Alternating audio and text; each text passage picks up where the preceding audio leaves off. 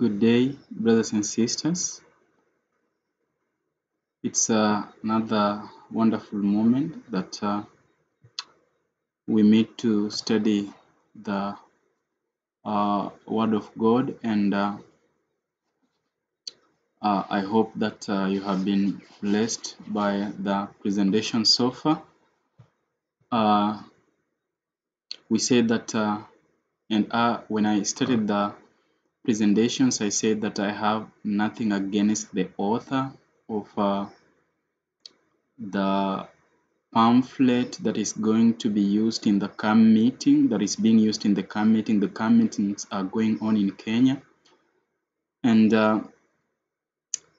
we are here to study the truth and know what the Word of God says, and be able to expose the errors which are involved.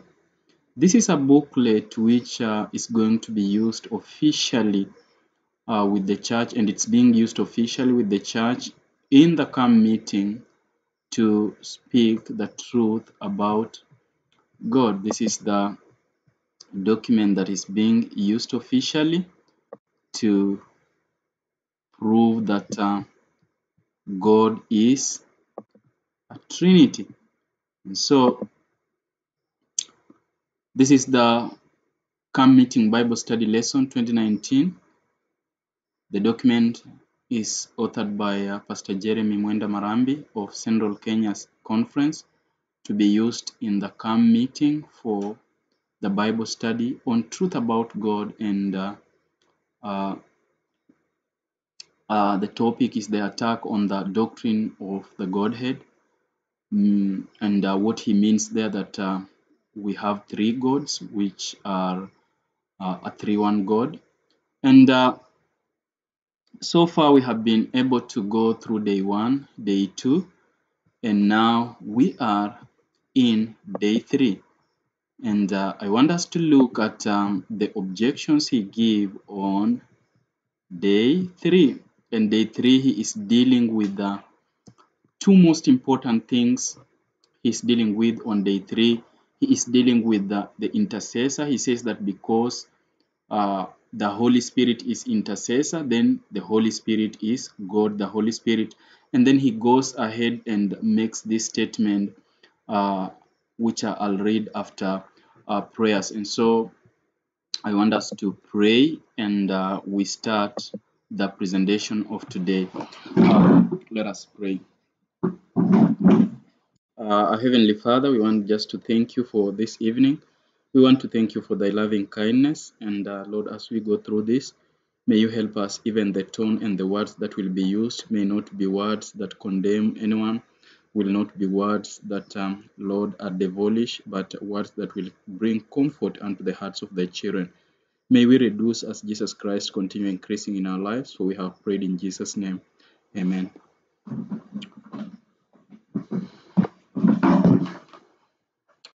And so I want to look at this theme that because the Holy Spirit is an intercessor, he is God. And we will be doing a covering. And then I'll split day 3 into 2 parts. Today I'm going to deal with the Holy Spirit as an intercessor. And he says that this proves that the Holy Spirit is God. And then he says that these men who are rejecting the Holy Spirit, actually who doesn't accept that the Holy Spirit is God, then they are actually promoting Babylonian doctrine. So I'll be dealing today with the Holy Spirit as an intercessor, and then tomorrow I'll be dealing with the doctrine of Babylon. Really, does rejecting that the Holy Spirit is not another God a doctrine of Babylon, or is believing the Holy Spirit is God is the doctrine of Babylon? I'll be looking into that tomorrow, and it will be 2 sessions of that, dealing with the doctrines of Babylon. Is it rejecting the Holy Spirit? Is God the Holy Spirit? Is it Babylonian, or is it accepting that the Holy Spirit is God, the Holy Spirit Babylonian? We shall be seeing that tomorrow in 2 parts. And then we shall be going to day 4, which deals with day 4, which deals with the only power to overcome sin. The only power to overcome sin. Let me look at this. Day 4 deals with yes, day 4 deals with the apostasy of Dudley Cartwright, and so I'll be looking into it somehow. And then day 5 is what is dealing with the only power to overcome sin. And so let us deal with day 3, part 1. The Holy Spirit is God because he is an intercessor. He says that you become the follower of Satan who hates the three persons and gods, especially against the Holy Spirit. So he is speaking about three persons and gods and three gods. And he's talking about you become a follower of Satan if you reject that the Holy Spirit is God. And why? Because he guides and instructs the believer to live a righteous life from sin. And you live a powerless life because the power of the Holy Spirit is not in your life. And he goes ahead and said the volish attack against the Holy Spirit itself is being made by men who profess to be God's servant and ministers among the followers of God. These men may appear as the ministers of righteousness, yet they are voicing the spiritualistic Babylonian doctrines of the devil. That one I'll deal with it tomorrow. The section I want to deal with is this: by the refusal to recognize the Holy Spirit as the third distinct living holy being, divine person and God of the Godhead, thus believing that he doesn't exist, they are denying him, insulting him, grieving him, doing despite to him and rejecting him. And Christ commands us not to do this, or else we run the risk of committing the unpardonable sin. Uh, Unpardonable sin is the sin of rejecting the truth, persistently rejecting the truth. The Bible reveals that the Holy Spirit is a person, not an impersonal force. Holy Spirit has a personality. No one argues that.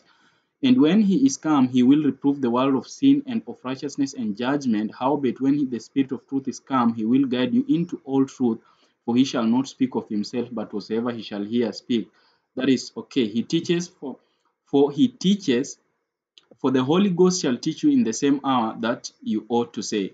He convicts, and when he's come, he will reprove the world of sin and righteousness and of judgment. Then he says he directs church affairs as they minister to the Lord and fasted. The Holy Ghost said, separate Barnabas. That one I dealt with it yesterday. And then this is the part that I want to deal with, because the other things we have covered on day 3, he helps to intercede. He says that because the Holy Spirit helps to intercede, then he is God, the Holy Spirit. And which verse does he quote? Romans chapter 8, verse 26. So let us look.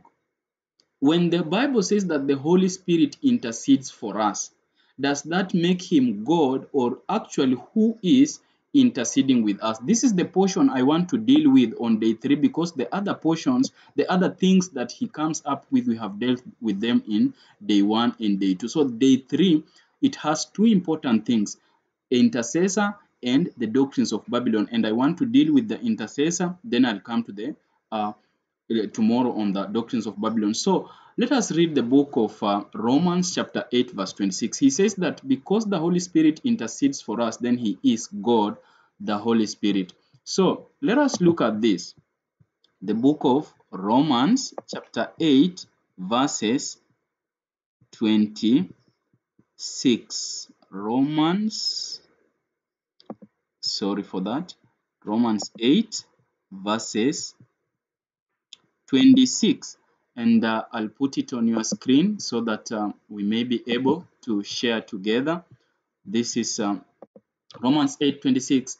Likewise, the Spirit also helped our infirmities, for we know not what we should pray for as we ought, but the Spirit itself makes intercession for us with groanings which cannot be uttered. So he says that because the Holy Spirit actually does intercession, then the Holy Spirit is God.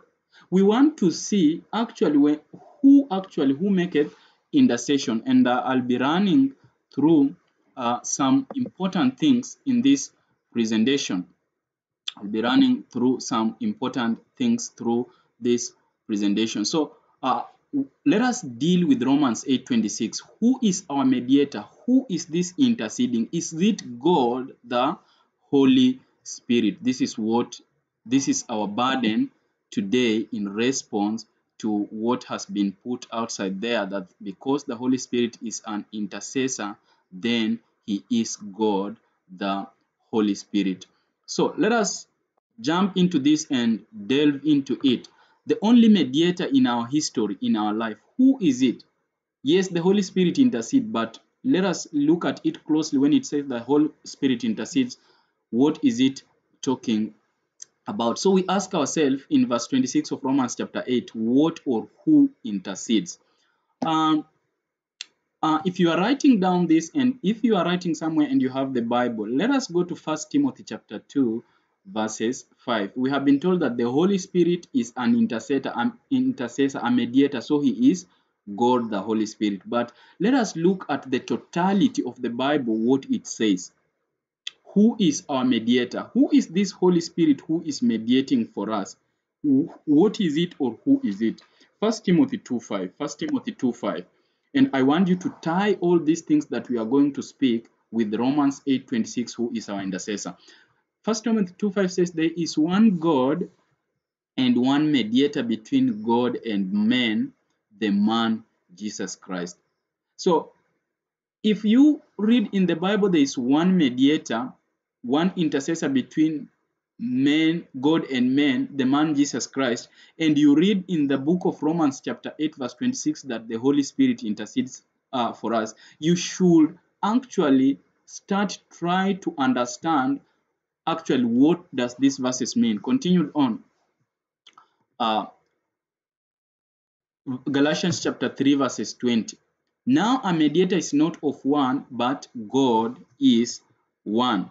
A mediator is between two, a go-between, a bridge. So there is only one mediator between God and man. Galatians 3:20.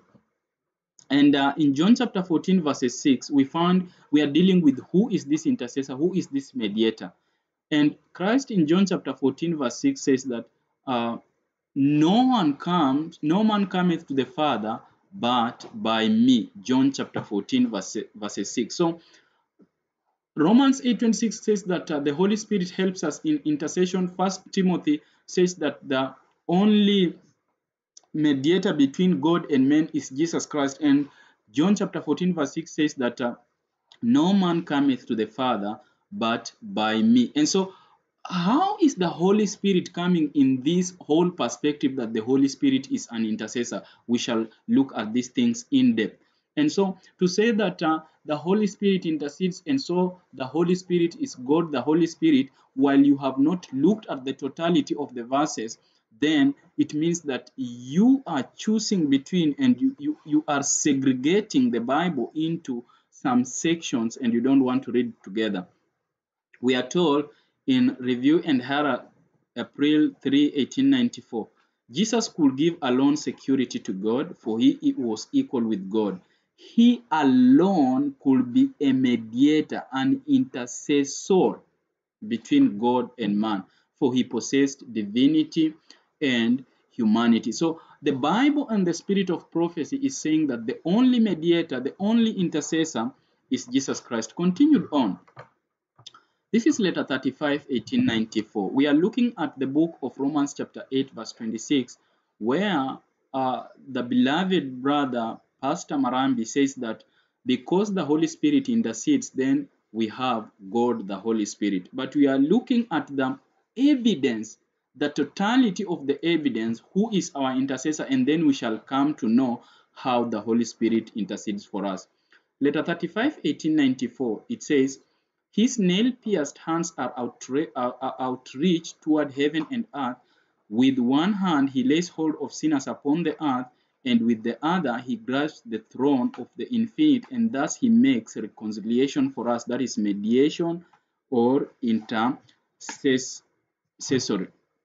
And with one hand he lays hold of sinners upon earth, and with the other he grasps the throne of the infinite. Letter 35, 1894 says, Christ is today standing as our advocate before the Father. He is the one mediator, the one intercessor between God and man. So I'm reading these verses, I'm reading this quote so that you may come to a point, you may understand when Romans 8:26 says that the Holy Spirit intercedes for us. What does this actually mean? Uh, Review and Herald, December 22, 1891. As God's ambassador, he must partake of the divine nature, have a connection with the infinite in order to manifest God to the world, and be a mediator between God and man. Between God and man. The Bible Echo, May 1, 1899. The Bible Echo, May 1, 1899 says, men have only one advocate, one intercessor, who is able to pardon transgression. Shall not our hearts swell with gratitude to him who gave Jesus to be the propitiation for our sins? So over and over, there is only one advocate, one intercessor. Signs of the Times, March 14, 1895. I sought for a man among them that should make up the hedge and stand in the gap before me, but I found none. I found none, because Christ had left the most holy place. The Lord Jesus was the only one gap who could make up the gap and restore the hedge of the law of God. Signs of the Times, March 14, 1895. Don't lose us. We are talking about Romans chapter 8, verse 26. The beloved brother says that he teaches, this is the truth. He teaches in the camp that this is the circular that he has spread out in the camps, that because Romans 8:26 says the Spirit intercedes for us, then the Spirit is God, the Holy Spirit. But I'm looking at the totality of the evidence, both given in the Bible and given in the spirit of prophecy. Who is the intercessor? Who is the mediator between man and God? Isaiah chapter 59 verses 16. He saw that there was no man and wondered there was no intercessor. Therefore his arm brought salvation unto him. This is talking about Jesus Christ. When you look at Ephesians chapter 2 verses 18, Ephesians chapter 2 verses 18, for through him we both have access by one Spirit unto the Father. The Holy Spirit which he shed on us through Jesus Christ, Titus 3 verse 5 and 6. So you find that it is the spirit of that one intercessor that is in our hearts, leading us to be reconciled with heaven. It is the spirit of the one who is an intercessor. Christ is interceding in heaven, and he gives us the Holy Spirit to convict us so that we may confess our sins, so that he may be able to forgive our sins. And we shall see this as we go through others. And so it is through him, it is through Jesus Christ where we have access to the Father. God has sent forth the Spirit of his Son into your hearts, Galatians 4, 6. And so the one who is interceding has sent his Spirit in our hearts. Desire of Ages, page 166. Now, look, this is more, this brings out the book of Romans chapter 8 verses 26 clearly. It says that the Holy Spirit intercedes for us. And then we are finding that the only intercessor is Jesus Christ. So is the Bible contradicting itself? Is the spirit of prophecy contradicting itself? No. We are finding that the intercessor is Jesus Christ, and then he gives the Holy Spirit. Now listen to what Desire of Ages, page 166, says. While Jesus ministers in the sanctuary above, he is still by his Spirit the minister of the church on earth. So Jesus is ministering in the heavens above, and on earth he ministers by what? By his Spirit. He is withdrawn from the eye of sin, but his parting promise is fulfilled. Lo, I am with you always, even unto the end of the world. And so Jesus is in heaven, Literally, he is in heaven. And then on earth, he is there by the Holy Spirit, his omnipresence. Yes. And so while he is in heaven, Signs of the Times, October 3, 1892, while Jesus, our intercessor, pleads for us in heaven, the Holy Spirit works in us to will and to do of his own pleasure. And you know where this verse comes from? Philippians chapter 2. Let us look at the book of Philippians chapter 2. Philippians chapter 2. Philippians chapter 2. Philippians chapter 2. And this is verses 12 and 13, is it? Yes, Philippians chapter 2, verses 12 and 13. Thank you, brother. Wherefore, my beloved, as you have always obeyed, not in my presence only, but now much more in my absence, work out your own salvation with what? Fear and what? Trembling. For it is who? God. God who does what? Worketh in you both to will and to do of his what? Good pleasure. So, Signs of the Time, you can put besides your Bible, Signs of the Time, October 3, 1892, quoting this verse. Signs of the Times, ST, October 3, 1892. It says, while Jesus, our intercessor, pleads for us in heaven, the Holy Spirit works in us to will and to do of his own good pleasure. So Christ's Spirit is the one working to will and to do of God's pleasure on earth. And so we are finding that the Holy Spirit intercedes in the sense that Christ is in heaven, but the Holy Spirit has been sent in our hearts. And in heaven, the man, Christ Jesus, mediator, Christ's humanity represents man to God on earth, Christ's divinity represents God to man. This is the ladder that in heaven, Christ is there as a God man. And so humanity is represented in the heavenly courts above. And here on earth, divinity now unites with the God above in heaven. Continued on, in heavenly places, page 77, paragraph 4. Christ is the connecting link between God and man. Christ has become the medium of prayer between man and God. He also has become the medium of blessing between God and man. Continued on, letter to Miss Wessel, letter 124, March 7, 1897. It says, if you will respond without delay to the knocking at the door of your heart, come in, Lord Jesus, that I may sup with thee and thee with me, the heavenly guest will enter. When this element, which is all divines, abide with you, there is peace and rest. When this element, which is all divine, abides with you, there is peace and rest. And what is this element that comes from Christ to us? It is called the heavenly guest, and it is called the Holy Spirit. The only channel of communication. Review and Herald, November 28, 1893. And why am I going into details of reading in the spirit of prophecy? Because the pastor said in day 2 that we have cast away the spirit of prophecy. So I'm doing a lot of reading in the spirit of prophecy so that we may understand actually what the spirit of prophecy says. The pastor said that the spirit of prophecy affirms that we have the third person of the Godhead, the Holy Spirit, who is a God. I have not found such a quote that the third person of the Godhead is the Holy Spirit, who is a God. I haven't found that statement.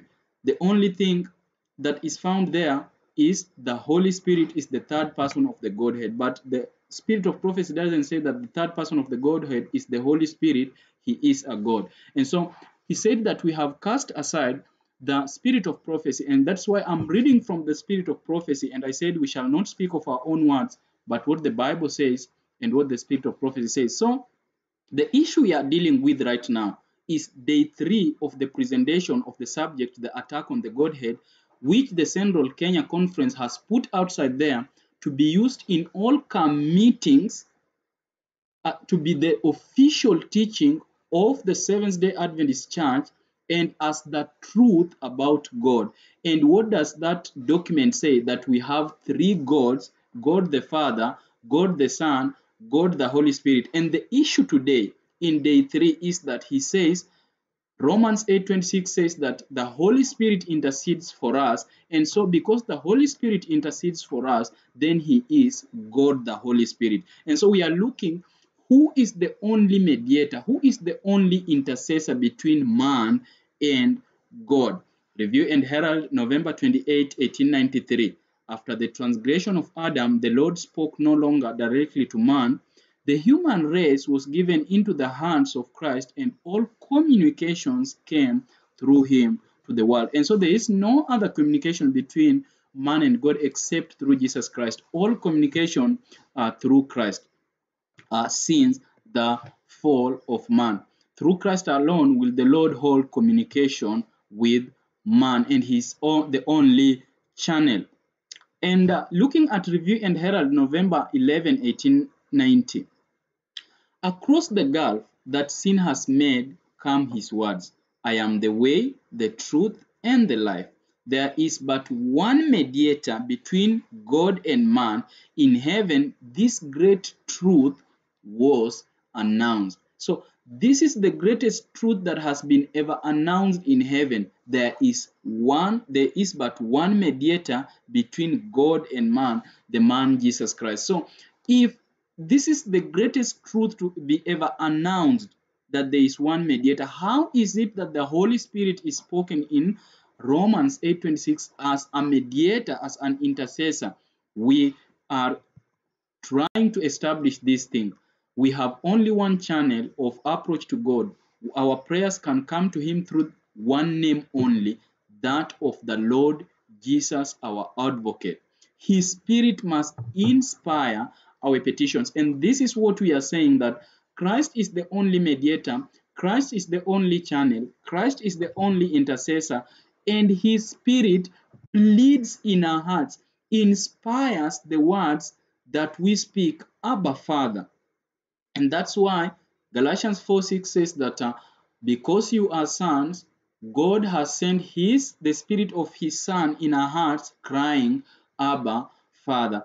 And he says in Romans chapter 8, verses 11, going through verses 15, that we have not been given the spirit of fear, but we have been given the spirit.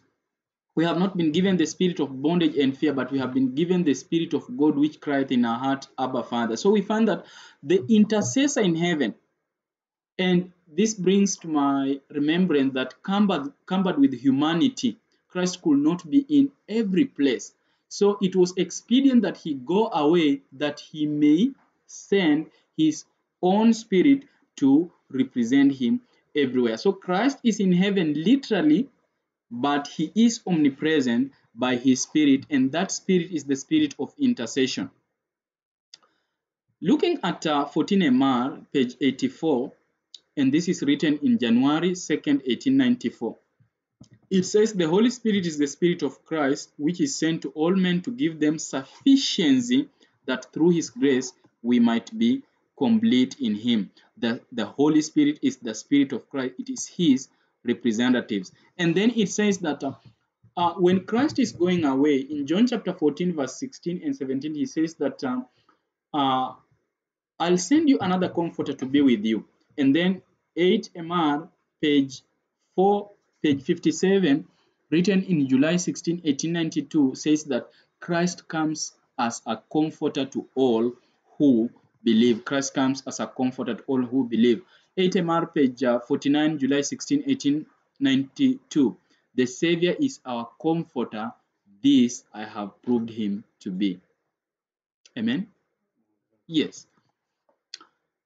And 19MR, that is number 1405, Preston, Melbourne, July 26. As by faith we look to Jesus, our faith pierces the shadow, and we adore God for his wondrous love in giving Jesus the Comforter, in giving Jesus Christ the Comforter. When you read about this, that God has given Jesus Christ as the Comforter, what comes in your mind? The book of Acts chapter 3. Look at the book of Acts chapter 3. Acts chapter 3.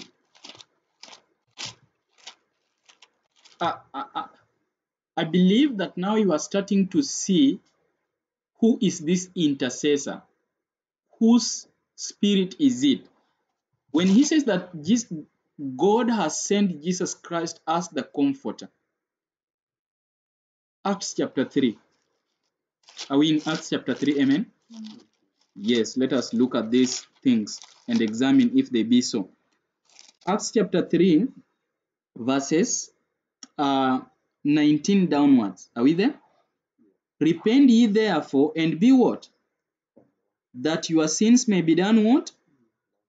When the times of refreshing shall come from the presence of what? The Lord. Verse 20 together, and he shall send Jesus Christ, which was before preached, and the quote says that God has sent Jesus Christ to us as the Comforter. That's what the Bible says. Is it confirmed in the spirit of prophecy? Yes, it is confirmed. That's what it strengthens what is there. And so God has sent Jesus Christ as our Comforter. The Bible says that God will send Jesus Christ, or has sent Jesus Christ. And so this Comforter, this intercessor in our hearts, is the Spirit of God, the Spirit of his Son. Let them study the 17th chapter of John and learn how to pray and how to live the prayer of Christ. He is the Comforter. He will abide in their hearts, making their joy full. And the famous verse we started with, 1 Timothy chapter 2, verses 5. There is one God and one mediator between God and men, the man Jesus Christ. He is the one that is abiding in us. By his word, he abides in us. When you read John chapter 15, verse 4, he says, abide in me and I in you. John 15:7, he continues to say, you abide in me and my words in you. So it is Christ abiding in us and inditing our prayers, so that we may know even what to confess, we may know when to confess, and we may be linked with heaven. In Philippians chapter 2, it says that it is God which worketh in you to will and to do of his good pleasure. We are looking at the only mediator. Does it prove that Romans 8:26, the Spirit is God the Holy Spirit? You look at Matthew chapter 10, verses 20. Matthew chapter 10, verses 20 says, for it is not you that does what? Speaks, but who speaks? The Spirit of your Father which is in you. 1 Corinthians 3:16 says that the Spirit of God dwelleth in you. Know ye not that your body is the temple of the Holy Spirit which is in you, which ye have of God. So over and over we are finding that the spirit of intercession, the Spirit of Jesus Christ, is the one dwelling in us. 2 Corinthians 13:5. Know ye not you are your own self have that Jesus Christ is in you. So it is Christ in us.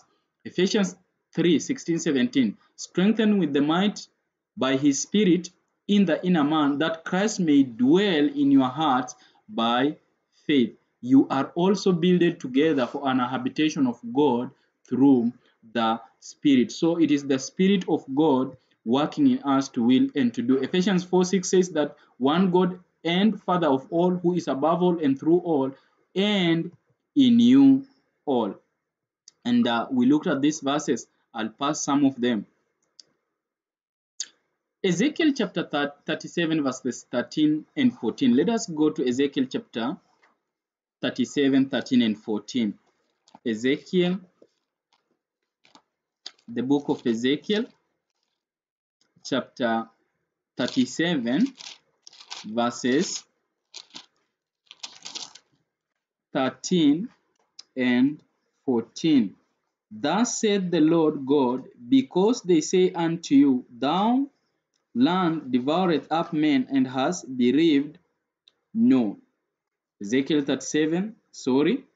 And you shall know, 37, 13 and 14. And you shall know that I am the Lord when I have opened your graves, O my people, and brought you up out of your graves, and shall put what? My spirit in you. And you shall do what? And I shall place you in your own land, then ye shall ye know that I, the Lord, have spoken it and performed it, saith the Lord. Are you seeing that verse? Can you give me another verse for that?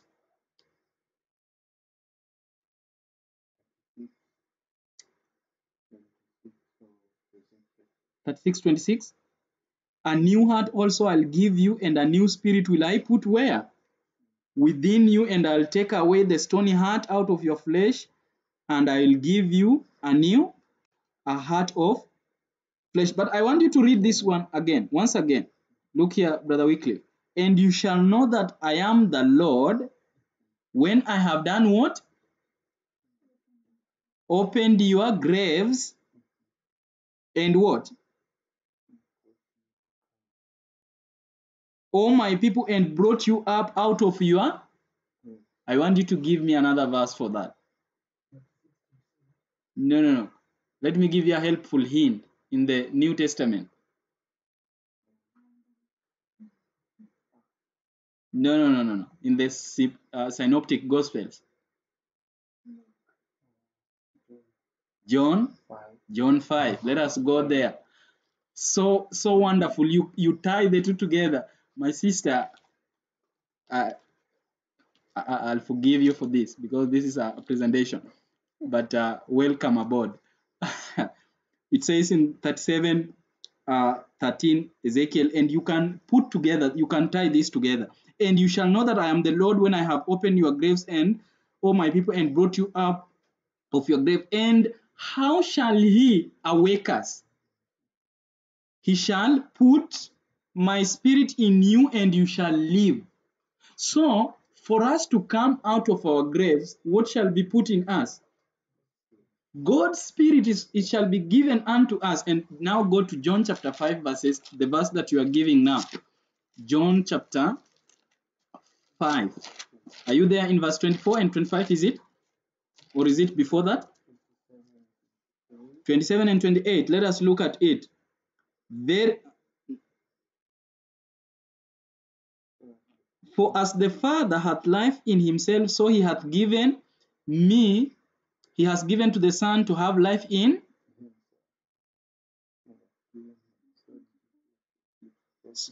Now, I want you to backtrack a little bit.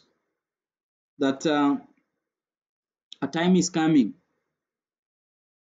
Yes, you are right. Let us go ahead, is it? Verses 28 says, Marvel not at this, for the hour is coming in which all that are in the graves shall do what? Hear his voice, and shall come forth, they that have done good unto the resurrection of life, and they that have done evil unto the resurrection of damnation. For us to come out of the graves, he puts his spirit in us. So it is the spirit of Christ. I found that so beautiful. And so the spirit of truth dwelleth with you and shall be in you. I'll not leave you comfortless, Jesus Christ says. Reflecting Christ, page 129, paragraph 2. That Christ should manifest himself to them and yet be invisible to the world was a mystery to the disciples.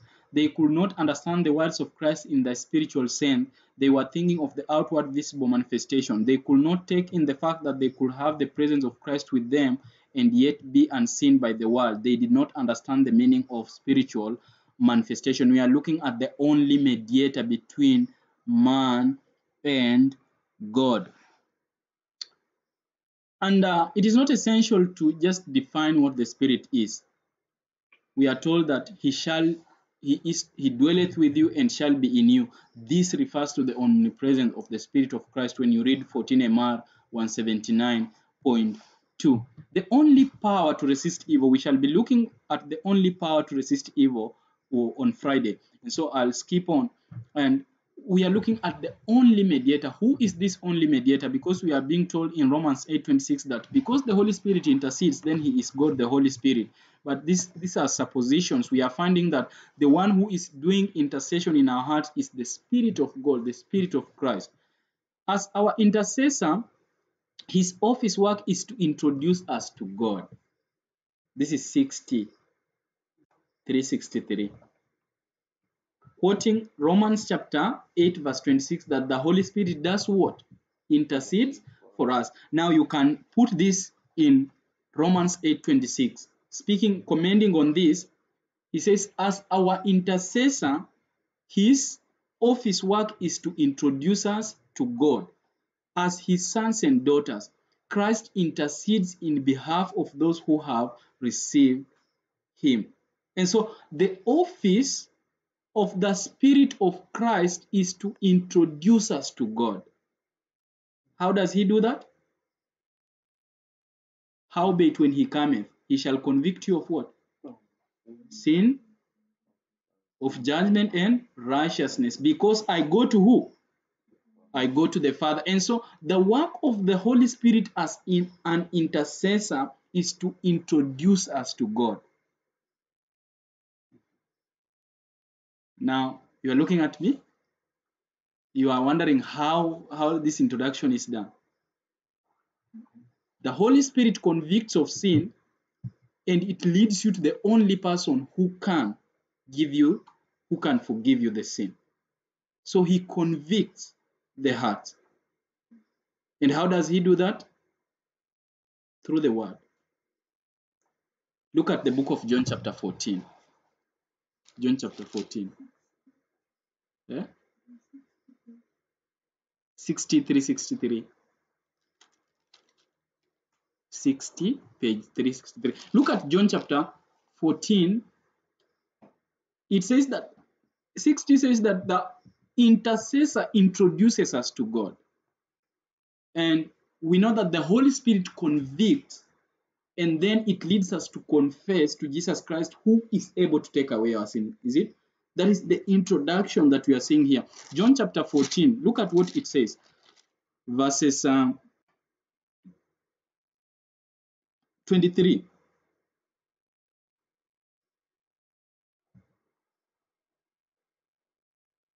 First of all, read 21. He that hath my commandments and keepeth them, he it is that loveth me. And he that loveth me shall be loved of my Father, and I love him, and will do what? Manifest myself to him. Is it? Judas said unto him, not Iscariot, Lord, how is it that thou wilt manifest thyself unto us, and not unto the world? 23. Jesus answered and said unto him, if a man love me, he will do what?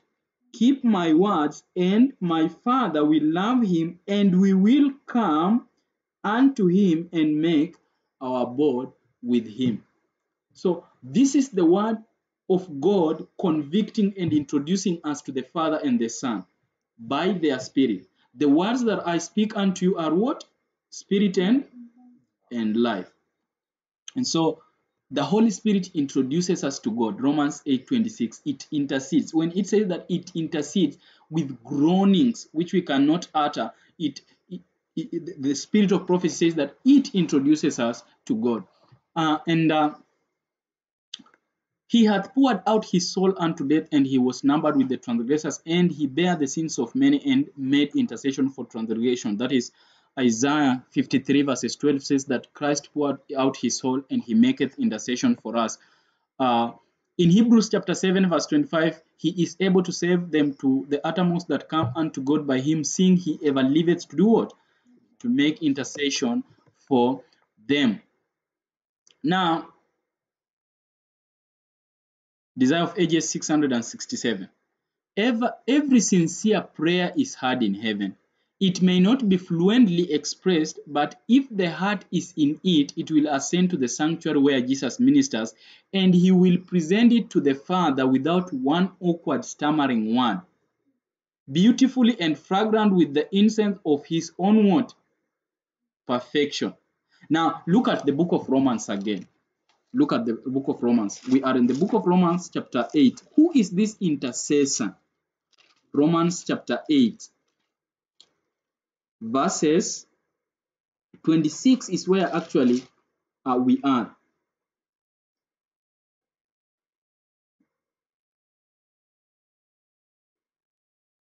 Verses 26. Are we there? Likewise, the Spirit also helps our infirmities, for we know not what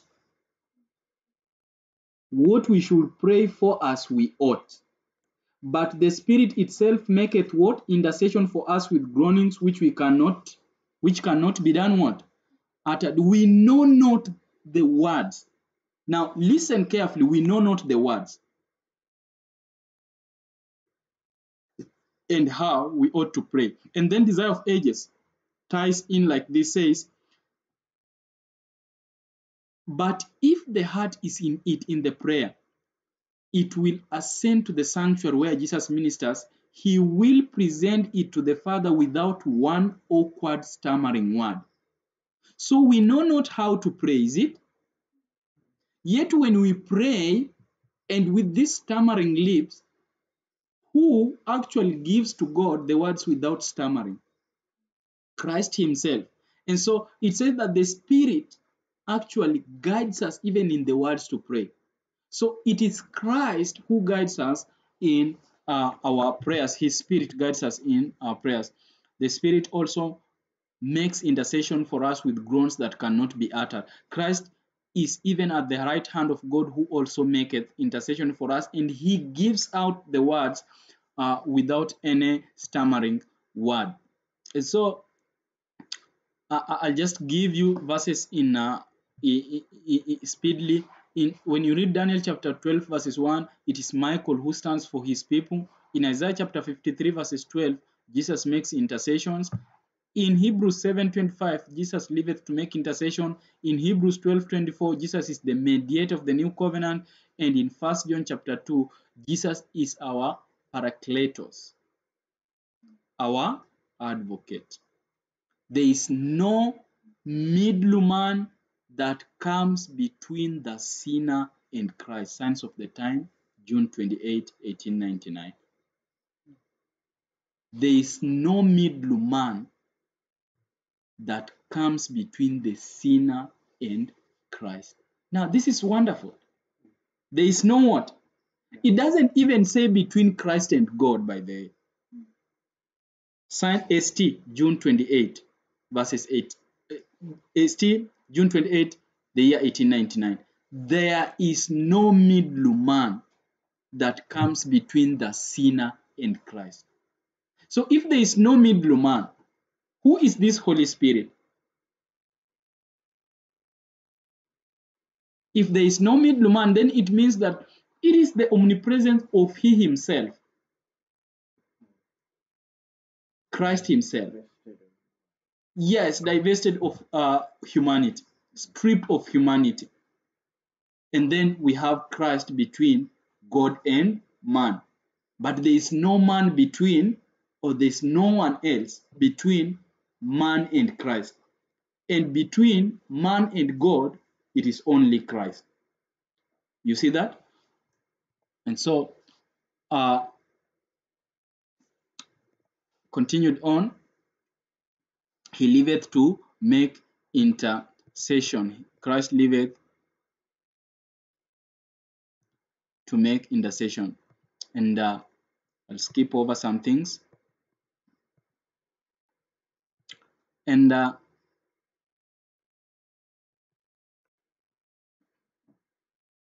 Christ has given his Spirit as a divine power to overcome all hereditary and cultivated tendencies to evil and to impress his own character upon his church.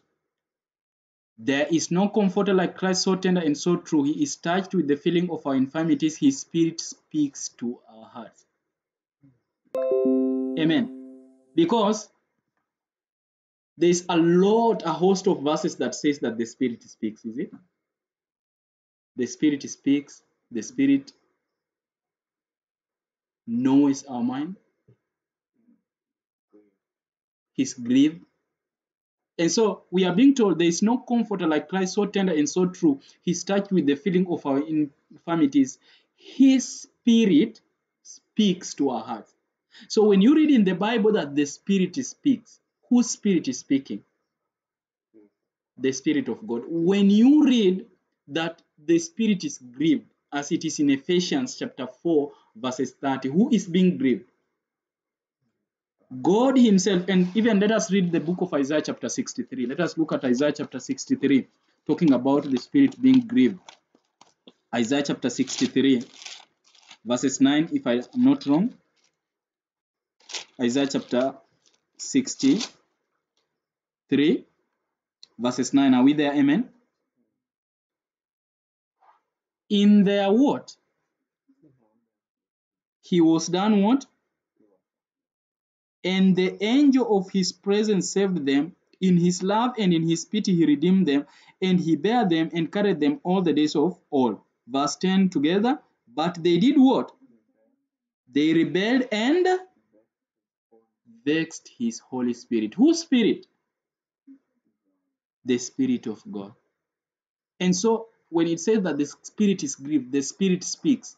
It is the Spirit of God in our hearts, which is shed to us through His Son.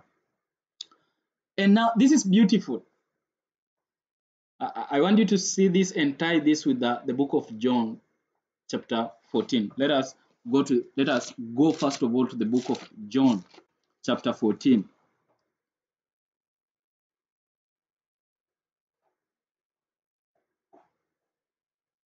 Verses 18. What does it say?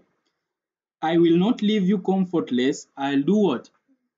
I'll come to you. Now, this is beautiful. You can write there if there is still space. I know you have written in your Bibles until there is no space. And my sister, you must have a new Bible by tomorrow in the evening. Amen? Good. 14:18, I'll not leave you comfortless. I'll come to you. This is RH, April 30, 1901. RH, April 30, 1901. Do you want to know what it says? He is coming to us by His Holy Spirit today. Let us recognize Him now. Then we shall recognize Him when He comes in the clouds of heaven with power and the great glory. So Christ, when He ascended, He will come twice. Or let us say, before He will come thrice. In this way, He will come as the Holy Spirit, because the quote says He's coming to us by His Holy Spirit today. Let us recognize Him now, then we shall recognize Him when He comes in the clouds of heaven. How shall we be able to recognize it is Him?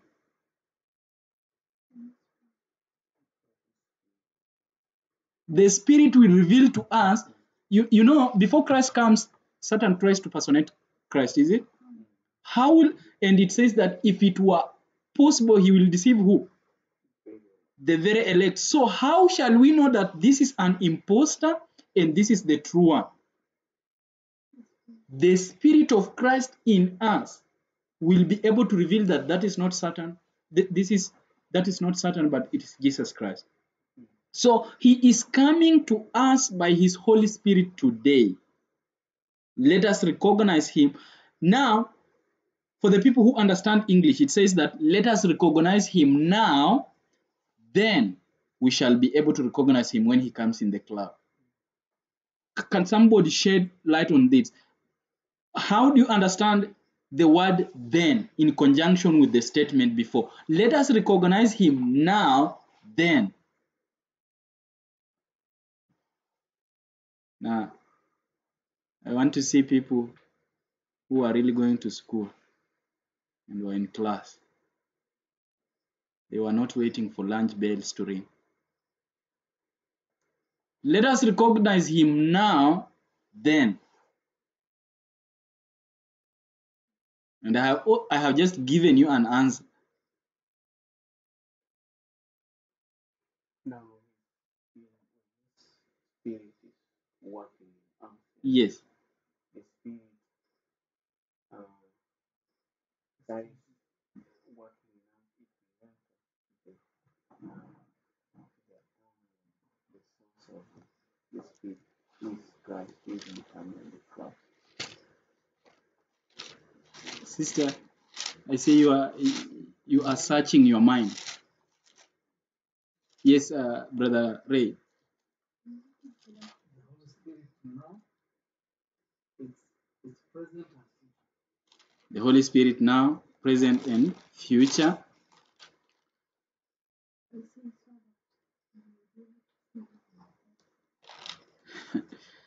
Let us tie this with 1 John. Look at 1 John.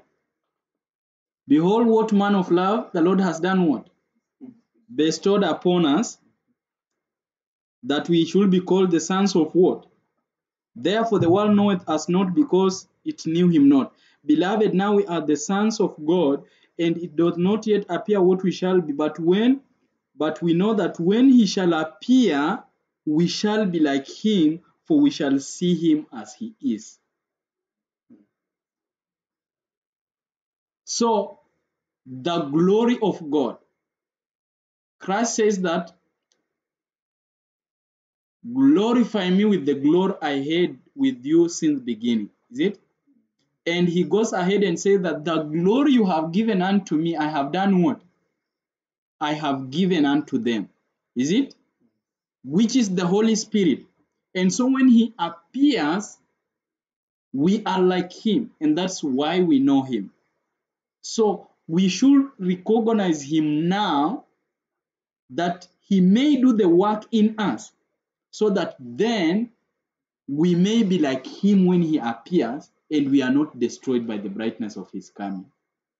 And so that is something powerful that I find in 1 John 3, 1 John 3, 2. 1 John 3, 2. And let me see if this one is good for us. The book of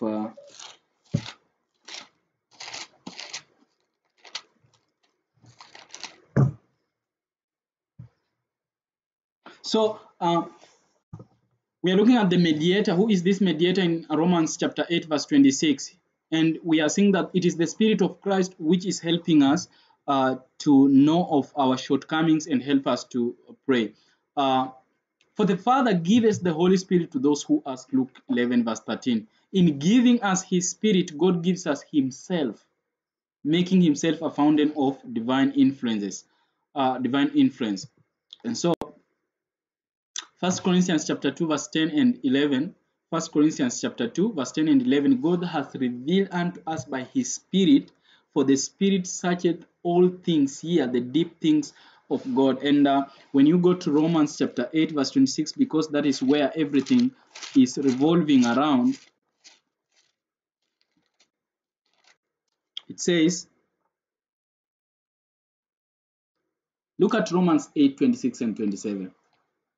Because what we have been told is that the Spirit is God, the Holy Spirit, because it intercedes for us and searches our minds, is it?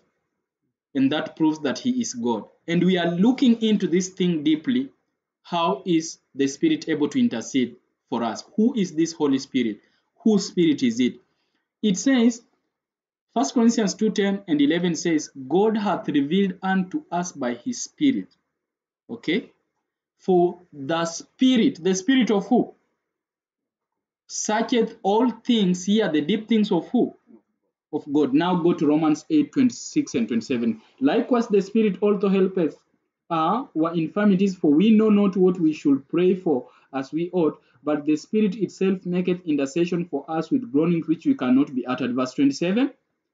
And he does what? And he that searcheth the hearts knoweth what is the mind of the Spirit, because he maketh intercession for the saints according to the will of who? Now, who in 1 Corinthians searcheth all things? the Spirit of God. So, who liveth to make an intercession for us? It is the Spirit of God which is shared to us through Christ.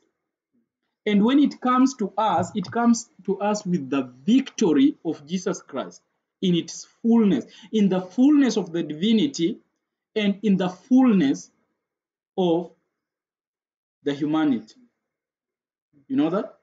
There's a verse, check for me a verse in John says that the Spirit has not been given. John chapter 8 or John chapter 5? For the Spirit had not been given. Chapter 7? Let us go there.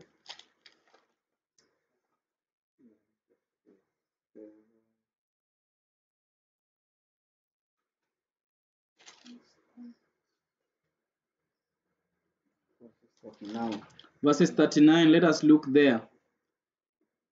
But this spake he of the Spirit which they that believe on him should receive, for the Holy Ghost was not yet given, because that Jesus was not yet.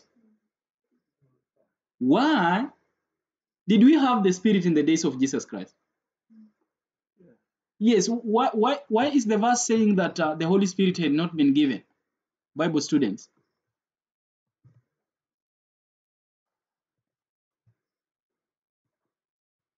No breakfast tomorrow if there's no answering this question. You know that.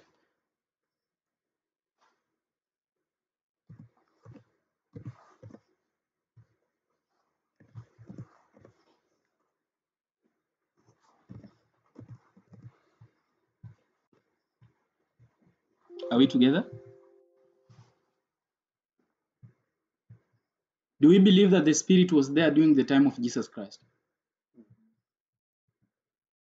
How do you know that the Spirit was there?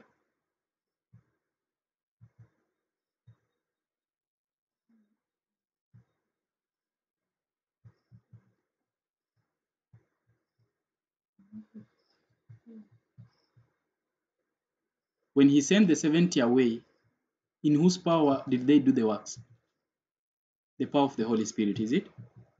So the Spirit was there when Jesus was there. But the book of John, chapter 7, verses 39 says that the Spirit had not, but this spake of the Spirit which they, but this spake he of the Spirit which they that believe on him should receive, for the Holy Ghost was not yet given. Which kind of Holy Ghost was not yet given at this point?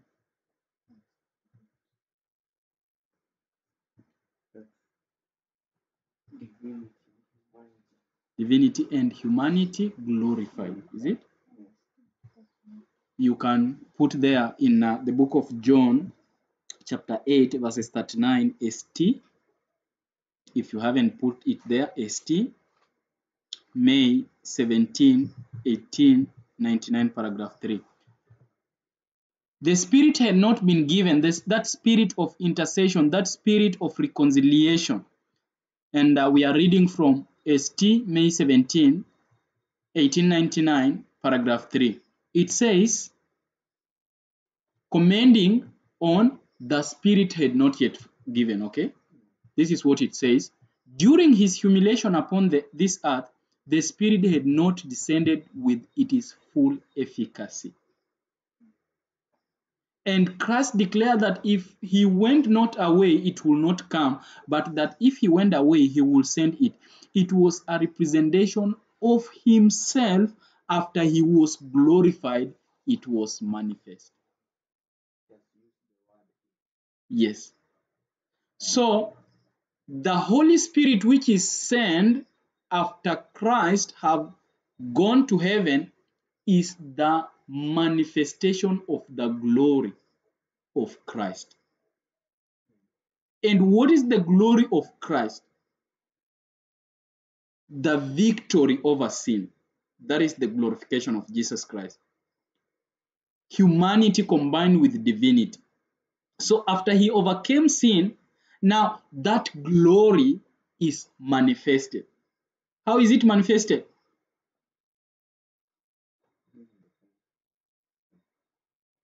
I'm looking for certain words, particular thing.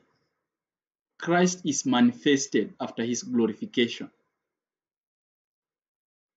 Now, understand this. It is the humanity combined with divinity, okay?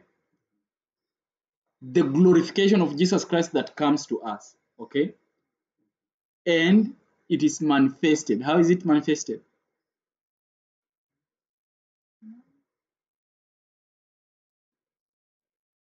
Can you complete your statement, because it's not complete?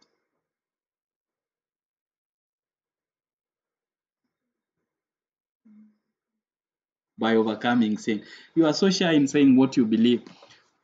And so that glory in the person of the third person of the Godhead, the distinct personality, is manifested in us.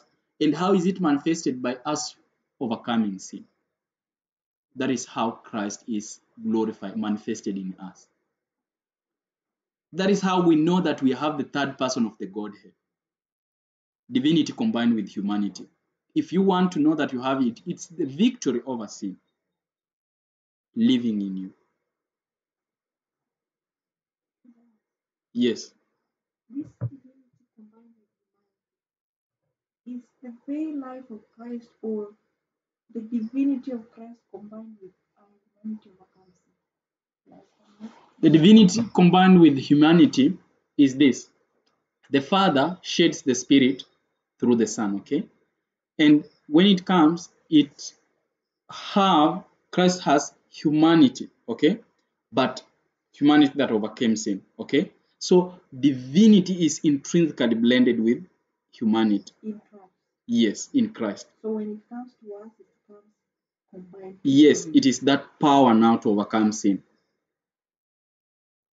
Because sin needed a supernatural person who have overcome sin needed a person, a human being, to demonstrate to us that sin can be overcome if you rely on God. Okay? And so Christ came as a human, overcame sin, okay? And then he goes to the Father. When he goes to the Father, he is the channel. Desire of Ages, page 21, paragraph 2 says that from the great source of all, through Christ, the beneficence comes to us, okay? So it is the Spirit. When you read Titus chapter 3, verses 5 and 6, it says that God has shed his Spirit to us through the Son. Why through the Son? Why not just give us direct Spirit? And I'm not saying that he cannot do that. He can be able to do that. But why through Christ? Christ, he had he underwent what humanity. He underwent what humanity goes through. He is touched with our infirmities, is it? And so when the Father gives him the Holy Spirit, okay, it is combined with all the humanity, the affections, the sympathies. Because how can he be touched with our infirmities if he never had the infirmities that we have? So these infirmities which have gained victory, okay, it is what comes to us. It is something mysterious. I know you are cracking your head about this. But the Father sheds forth the Holy Spirit, is it? And it passes through a channel that has gone through what humanity goes through. So he is a priest. Look at Hebrews chapter 5 to understand what I'm saying. Hebrews chapter 5. I cannot explain all the mysteries here, but Hebrews chapter 5 now sheds light on your question. What actually comes to us? Who in the days of his flesh, verse 7, Hebrews chapter 5. Are we there, amen? Who in the days of his flesh, when he had offered up prayers and supplications, with strong crying and tears unto him that was able to save him from death, and he was heard in that he feared, verse 8, though he were a son, yet learned he what? Obedience. That is the victory, is it? By these things which he did what? So this obedience of Jesus Christ through humanity, okay? His character, and you know character is the spirit? Yeah, it is his spirit. It forms up his spirit. So obedient this obedient spirit, this obedient character, okay? Verse 9, what does it say? And being made what? Was he made perfect as a human being or perfect as God? As a human being. And then being made perfect, he became what? The author of eternal salvation. So what makes him the author of eternal salvation? Being made perfect, his victory as a human being, is it? And then now, God uses him as a channel. His spirit is blended with that character. And then we possess the character of Jesus Christ. In fact, there is a quote I have been looking for many days that says that it's not our spirit that goes to heaven. It is the Spirit of Christ. But I'll continue looking to it. What does it mean actually it is the Spirit of Christ? Galatians 5:26, the fruit of the Spirit. And who makes it possible? Can you reach in the gates of heaven and say that I have done everything that qualifies me to go to heaven? What do you say? Christ in me, the hope of what? His character in me is able to pass me through the pearly gates. So it is his spirit working in us that makes us have his character. And it is his character that actually passes the pearly gates, not your character. And that's why if you are not in him, you cannot have a character fit to pass the pearly gates. But we can go deeply into this later. We are looking at Romans chapter 8 verse 26, that it is the Spirit of God that searcheth and helps us in intercession. Continued on, we are just about it then. We are learning together. John 17:22 says that the glory which thou gavest me I have given them, that they may behold my glory which thou gavest given to me, for thou lovest me before the foundation of the world. And he is praying that, oh God, glorify me with thy own self, with the glory which we had with thee before the world was, which is actually the fullness of him. And Jesus is seeking to impress upon them that the thought that in giving his Holy Spirit, he is giving to them the glory which the Father has given him. So when he gives the Spirit, he gives the glory that the Father has given to him. What is this glory? His Spirit. This is the glory that the Father gave him. That is what he gives unto us. And 2 Peter chapter 1 verses 4 says what? Unto us has been given what? Exceeding precious promises, that we may be partakers of the divine nature, having escaped the corruption that is in this world, and it is last. Okay, so we partake of this divine nature. In Proverbs chapter 1 verses 23 says that I'll pour out my spirit unto you, I will make known my words unto you. Is there anything that I can squeeze in lastly? Blessed be the God, even the Father of our Lord Jesus Christ, the Father of mercies and the God of all comfort, who comforts us in all our tribulation. So the comforter, the one interceding for us in 8:26 of Romans, it is the Spirit of God interceding for us, and it is shed through his Son. To wit, God was in Christ doing what? Reconciling man to God. And he has given us what? The word of reconciliation. The Spirit of what? Reconciliation. The same Spirit that was in Christ he has given to what? To us. And no wonder we are called a chosen generation, a royal priesthood. The work of the priesthood was to do reconciliation. So we have been given that same Spirit, but it comes through the Son to us. Reading the last sentiments now. We have 5 slides and then we close this up. And we have been talking about Pastor Marambi says that Romans 8:26 says that the Spirit intercedes for us, so the Spirit is God, the Holy Spirit. It is one of the gods. But we are finding over and over and over again in the inspiration and in the Bible that this Spirit is the Spirit of who? Of God shed to us through who?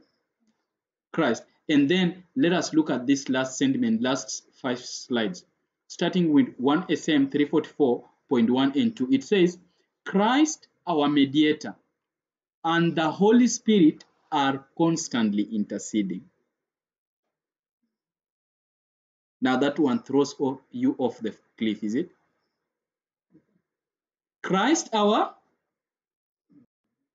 and the Holy Spirit are constantly doing what? How many? 2. Now that is the spirit of prophecy. But let us continue on because that is where the people stop. They are interceding for us in man's behalf. And look here, what is the most important point in the quote? But the Spirit pleads not for us as does Christ, who presents his blood shed from the foundation of the world. The Spirit works upon our hearts. Yes, if you are looking on your computer, just open 1 SM 344, paragraph 1 and paragraph 2. 3 SM 344. I'm sorry, 1 SM 344, 1 and 2. Do you have it? Are you there? Christ? Christ, our mediator, and the Holy Spirit are doing what? Constantly interceding in man's behalf. Wycliffe, you can look at it also. But the Spirit pleads not for us as does Christ, who presents his blood shed from the foundation of the world. So what does Christ present? The blood. The Spirit works upon our hearts, drawing out prayers and penitence, praise and thanksgiving. Do you see the work? The two are doing, but are they the two? While Christ ministers in the sanctuary above, he is still the minister of his church on earth by his. And we read in the other quote that the Spirit introduces us to who? To God. Have we forgotten that? No, we have not forgotten that. And so Christ gives the blood, and the Spirit works upon our hearts, drawing out prayers and penitence, praising and thanksgiving. The gratitude which flows from our lips is the result of the Spirit striking the chords of soul in holy memories, awakening the music of the heart. The religious services, the prayers, the praise, the penitence, confession of sin are sent from the true believers as incense to the heavenly sanctuary, but passing through the corrupt channels of what? Humanity, they are so defiled that unless purified by blood, they can never be of value with God. They ascend not in spotless purity, and unless the intercessor who is at God's right, so who is at the right God's hand as an intercessor? Christ presents and purifies all by his righteousness. Now you understand divinity combined with humanity. Christ is there, and then his Spirit is here. Humanity is there, and his divinity, omnipresence, is here with us. Continuing on, they ascend not in spotless purity, and unless the intercessor who is at God's right hand presents and purifies all by his righteousness, it is not acceptable to God. All incense from earthly tabernacle must be moist with the cleansing drops of the blood of who? He holds before the Father the censer of his own merits, in which there is no taint of earthly corruption. He gathers into the censer the prayers, the praise, and the confession of his people, and with this he puts his own spotless righteousness. Then, perfumed with the merits of Christ's word, propitiation, the outpouring of himself is what is called the propitiation. The incense comes up before God, holy and entirely acceptable. Then gracious answers are returned. Amen. Now you can understand Romans 8:26, how the Spirit intercedes and how Christ intercedes. Christ offers his blood, the Spirit indicts our prayers. And we have found that it is the Spirit of God that searcheth all hearts. That is, we are the last 4 slides. That was the last 5 slides. Now the last 4 slides. 8MR 195.3. 8MR 195.3. Speaking on Romans 8:26. The Spirit of God has much to do with acceptable prayer. He softens the heart. Have you seen in the previous quotation what he does? He convicts the heart. And here it says the Spirit of God has much to do with acceptable prayer. He softens, that is 8MR 195.3. 8MR 195.3. It really, this quote goes hand in hand with the previous quote. Because in the previous quote, we find that the Spirit works upon our hearts, drawing out prayers and penitence and praise and thanksgiving. Here it says, the Spirit of God has much to do with acceptable prayer. He softens the heart, He enlightens the mind, enabling it to discern its own wants. That is the searching. He quickens our desires, causing us to hunger and thirst for righteousness. He intercedes in behalf of sincere suppliant. Are you seeing that? So Romans, and you will find that Romans 8:26 has been quoted, is it? Yet it continues, the Spirit also helpeth in our infirmities, for we know not what we should pray for as we ought. But the Spirit itself maketh intercession for us with groanings which cannot be uttered. And he that searcheth the heart knoweth what is in the mind of the Spirit, because he maketh intercession for the saints according to the will of God. So in the quote, whose Spirit is searching the heart and softening the heart? The Spirit of God. This is Bible, this is spirit of prophecy. The pastor accuses the people who believe in the Father and the Son and their Spirit to be actually believing in Babylonian doctrines and not believing that the Spirit is God the Spirit. But we are proving it otherwise. There is no comforter like Christ, so tender and so true. He is touched with the feeling of our infirmities. His Spirit speaks to the heart. And we read this. Now,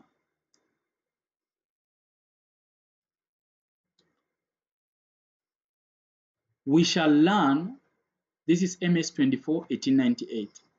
We shall learn the value of the human soul when we learn to value the love of God for us.